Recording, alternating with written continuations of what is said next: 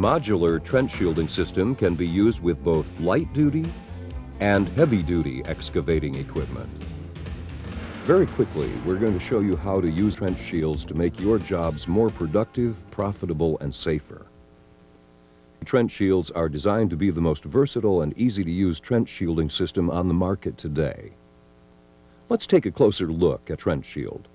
Each trench shield has two sidewalls, pipe spreader collars on both sidewalls, spreader pipe that fit over the collars and join the sidewalls together, a knife edge or flat bottom, top rail, and lifting and pulling lugs. Each set of sidewalls can be used with a wide variety of different length spreader sets. By only changing spreader sets, your trench shield can handle a wide range of different size pipe jobs.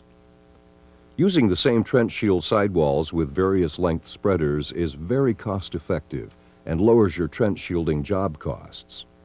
Shields can be shipped flat for easy transport and in most cases can be hauled from job to job on your utility trailer. They are designed to assemble fast. To assemble your trench shield using an excavator, place your first sidewall on the ground with collars up. Next, lower your spreader pipe over the collars of the first sidewall. Install your spreader pins and insert your keeper pins. Then lower the collars connected to the second sidewall into the vertical spreader pipe of the first sidewall. Install your spreader pins with flathead on top. Then insert keeper pins. Your trench shield is now complete. This pin and keeper system cuts assembly time to a minimum, usually 15 minutes or less. This same procedure can be used with smaller trench shields using lighter equipment such as a rubber-tired backhoe. In addition, this same procedure can also be used to assemble trench shields by using a forklift or front-end loader with forks that attach to the bucket. A ladder is used to help position the top sidewall collars into the spreader pipe of the bottom sidewall. Again, place the spreader pins in place and install the keeper pins. The trench shield can now be set upright and is ready to go to work. Selecting the right trench shield size to meet your job requirements. Selecting the height of your trench shield. The height of your trench shield is determined by the depth your pipe is to be installed. Your pipe installation depth will determine whether you will need to stack one or more trench shields to install your pipe. Standard trench shields are available in heights of 4, 6, 8, and 10 feet, or 1.22, 1.83, 2.44, or 3.05 meters. Selecting the width of your trench shield. Your trench shield width is normally determined by the outside diameter of the pipe being installed. Select your spreader set length after determining the width of your trench shield. When determining spreader length based on pipe diameter, it is a common practice to add a minimum distance of approximately 24 inches or 0.61 meters to the outside diameter of your pipe to allow for working room, pipe bedding, and backfill. For example, if the outside diameter of your pipe was 48 inches or 1.22 meters, you would add a minimum of 24 inches or 0.61 meters to these dimensions to arrive at your trench shield spreader length of 72 inches or 1.83 meters. Spreaders are available in lengths from 24 inches to 144 inches or 0.61 to 3.66 meters.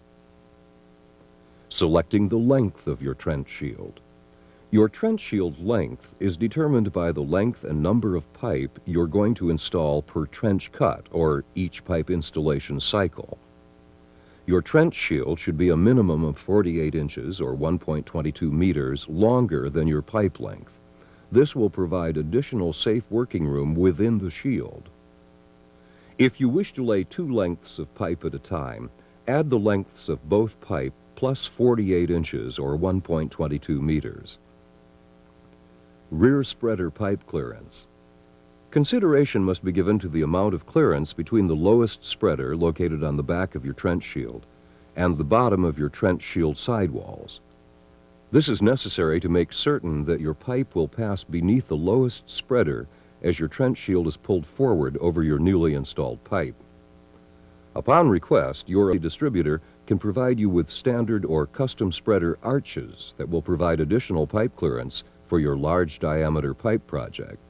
A reinforced knife edge located on the bottom of your trench shield sidewalls helps seal out water and allows the excavator to push your trench shield down to grade faster.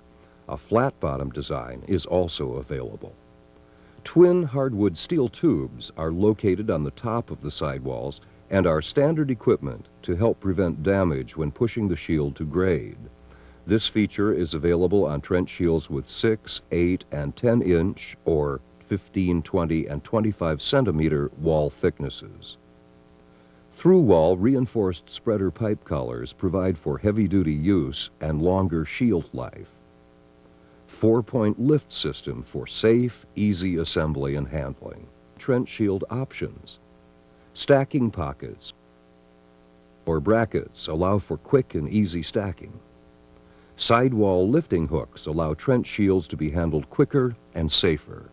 Pulling lugs on the front of the trench shield offer an alternate method of pulling your trench shield forward. Foam-filled sidewalls reduce sidewall weight from water and mud that can result from shield damage. Sidewall cutouts for T-connections and pipe tapping. End panel connecting brackets to assemble 3- and 4-sided shields. And many more options. Matching your trench shield to your excavator. Consider your excavator's lifting capacity when selecting a trench shield. Here again, if you have a question, your efficiency distributor or a factory sales engineer can answer your question.